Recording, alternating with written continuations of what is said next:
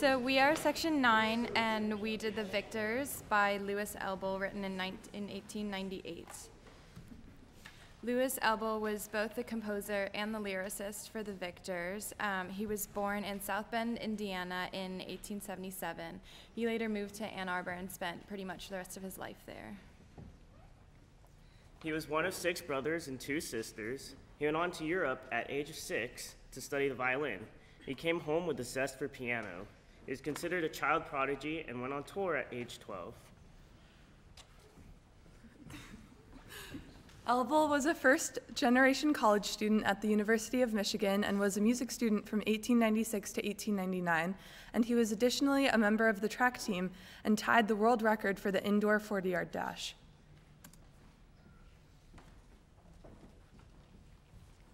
In addition to composing The Victors, Louis Elbel also composed a lot of piano pieces, songs, and pieces for small orchestra in different instrumentations. As a result of composing these pieces, he gained a reputation, and as a result, he was invited to perform with the Michigan Marching Band. And in June 1947, he was presented with a citation from the University Board of Regents congratulating him for his contributions to school spirit with the Victors. He was pretty humble about this. He was recorded saying, "It was mine only for a few months. It is yours now. It belongs to Michigan." And who wouldn't want Michigan spirit?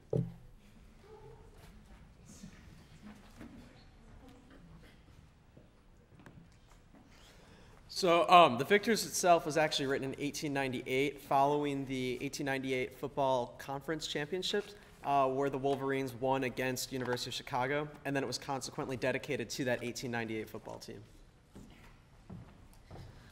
Elbel wrote these lyrics on the train ride home because he was not happy with the song they sang after the win. It wasn't victorious and upbeat enough for them.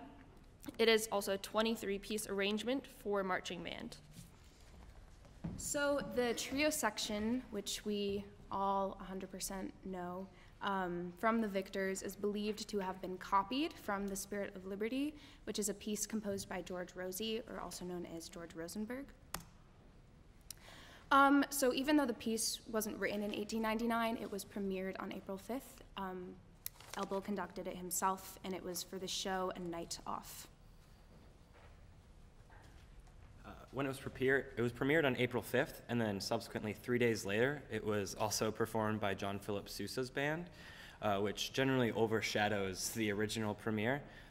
So even though it's commonly believed to have been premiered on April 8th, it was actually premiered on April 5th.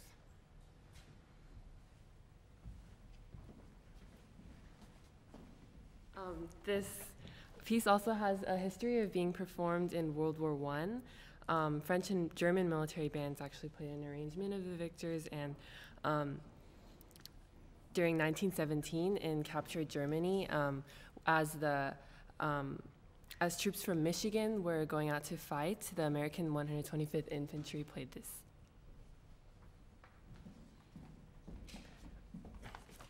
In 2005, President Gerald Ford, being a graduate of the University of Michigan, personally requested that the Michigan Marching Band play The Victors at his funeral, and there's a picture there of his casket and the marching band there.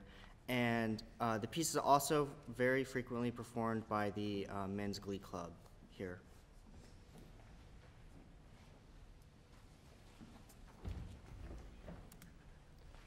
So we obviously know The Victors is used to garner excitement, school spirit, and pride at games, and it is still performed at basically every Michigan sporting event to incite cheer and energize the crowd for victory. The phrase in the lyrics, "Champions of the West," comes from the 1898 win against the University of Chicago. In addition to having the Wolverines win their first undefeated season in a while, it also made them winners of the Western Conference, which is where Champions of the West come from. The Western Conference later went on to become what we now know as the Big Ten. By repeating the word "hail" multiple times, we are in a sense pledging allegiance to the university and therefore creating a sense of unity and belonging to a larger group. So something to think about is that Michigan actually won this game against U Chicago by 1 point. So that brings up the question of what would have happened if we didn't win. And there are, yeah, you know?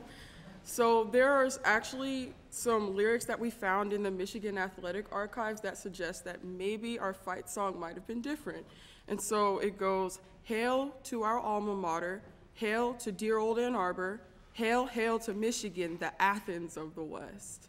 So just something to think about. Or maybe we would have had varsity as our fight song too, you know, you never know.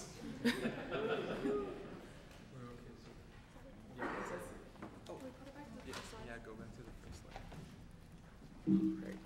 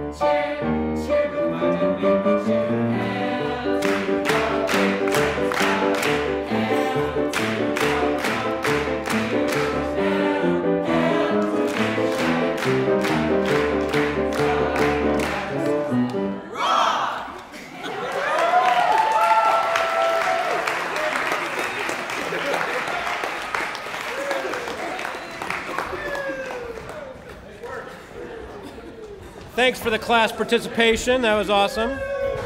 Supporting your colleagues.